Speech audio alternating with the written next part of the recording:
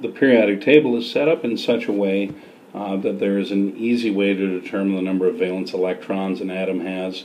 If you look at the top of a group, you will notice that there is a Roman numeral.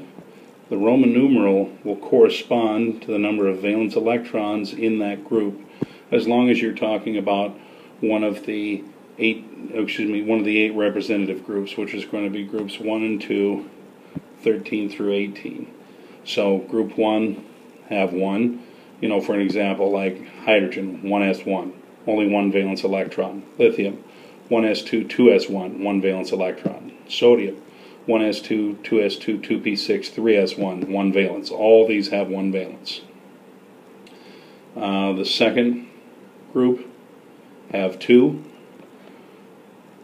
Group 13 has 3. Group 14 has 4. 15 have 5. 16 have 6. 17 have 7. And then group 18 has 8. Notice we skipped the inner transitions, groups 3 through 12. They generally have 2 valence electrons. Sometimes they have 1. They have various oxidation states, but general rule, they usually have 2. Some of them have 1. But the other ones, the representative groups, are just the Roman numeral above them.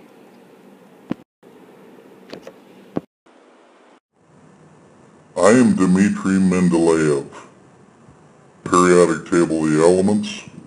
I am your father. Mendeleev's first periodic table was arranged in order of increasing atomic mass. And for the most part, if you look at our modern periodic table, it's very similar. There are a few exceptions. If you look at the masses of, say, argon and potassium, argon is more massive than potassium, but it appears before it.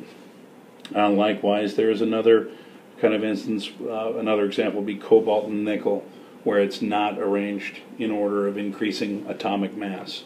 The one thing that Mendeleev was able to do, however, with his periodic table is that he was able to leave spaces for elements that had not been discovered yet.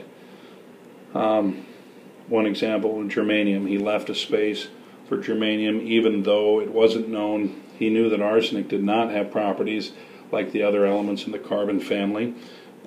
He was able to kind of predict the properties of the unknown element, and he was able to predict its atomic mass. The periodic table, as you see it today, is arranged due to increasing atomic number. So it's the number of protons that are in the nucleus of the atom. Out of the following sets of elements, the one that has similar physical and chemical properties, the best answer is going to be B. Strontium, magnesium, calcium, and beryllium. How do you know? Those are all elements of the second group. There's strontium, magnesium, calcium, and beryllium. So they are all members of the alkaline earth metal group, or sometimes they're referred to as families. Just like people in a family will often have similar characteristics or traits, elements in the same vertical column are referred to as groups or sometimes families because of their similar properties. The important part to remember about metal, nonmetal, and metalloid, the first thing you really need to do is identify where that stair step is. The stair step is going to occur right here on your periodic table.